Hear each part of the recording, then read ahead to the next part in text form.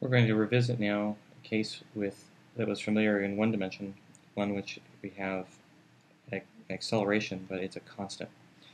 In one dimension,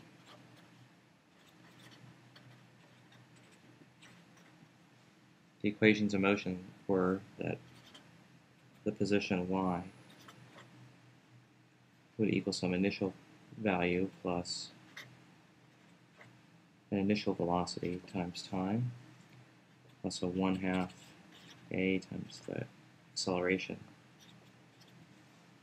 times time squared. I am writing all of this with little subscripts, so this is y, y naught.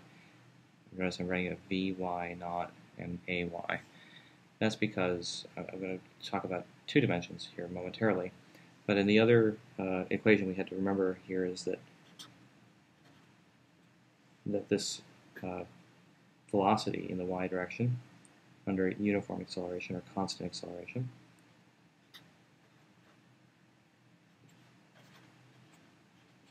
would grow or decrease linearly with time depending on the sign of that acceleration. If the sign of this acceleration was positive, then the speed vy would continue to increase linearly with time. If the sign of this acceleration was negative, it would decrease linearly with time.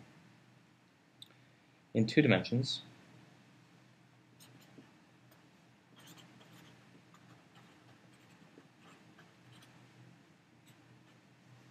we actually have two components for the velocity, and likewise we have two components for the position. So our equations of motion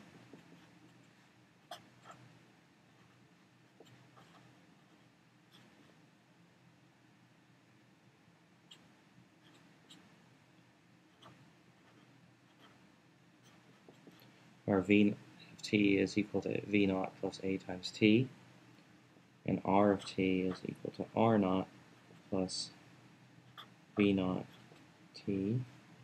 That's 1/2 a t squared, where v, v naught, and a and r are all vectors. That means that they have a component in the x direction and a component in the y direction. We want to consider a case where the acceleration is a constant. In particular, we're going to be interested in the case of motion in 3 dimensions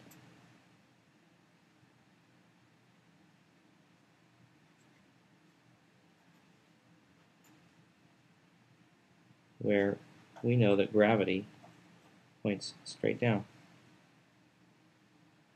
so that the acceleration vector is 0 in the x direction, minus g in the y direction, and 0 in the z direction. If z is pointing out of the page, x is along the horizontal, and y is on the vertical.